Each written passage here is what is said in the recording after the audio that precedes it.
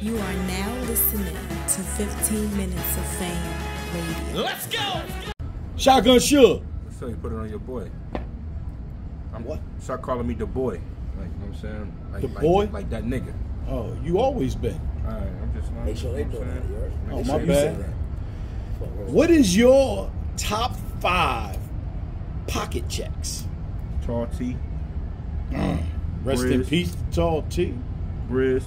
T-Top, because T-Top was the first thing that told me I wasn't going to do it. Man, you had me so tight, bro. I ain't gonna front. Oh, I I think that was the first time I was tight in a battle, because that was before the good shit, right? I'm like, I ain't gonna lie, that had me tight. I'm like, why would he? I wasn't going to do it, because, you know, I don't be planning. I don't like, why would he tell me that, though? At the face, like, he ain't going to, then he got in the battle, and so that's why he tell me. And then he said it's so, that's why I like smooth. I was like, oh, he got it. He Yeah. got it. So I said, that is so fucking got me. Tall T, T-Top. Briz. One of my favorite ones. Bill Collector. And it's either Sharon or Mike P, yo.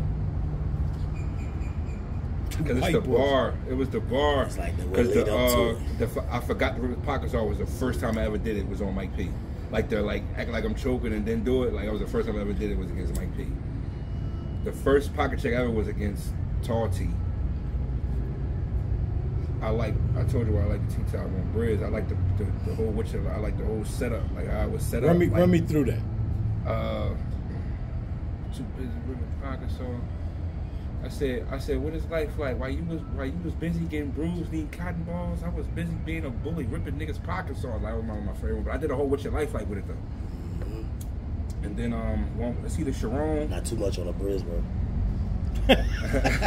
Oh, both of y'all, you did the hard You got a little descriptive right there. Chill out on the Briz. And it's either Sharon or the Mike P. Or the Mike P. Okay. Yeah. And your favorite of all time?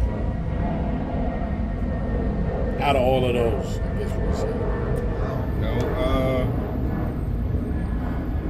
Oh, fuck, I'm bugging. No, Av.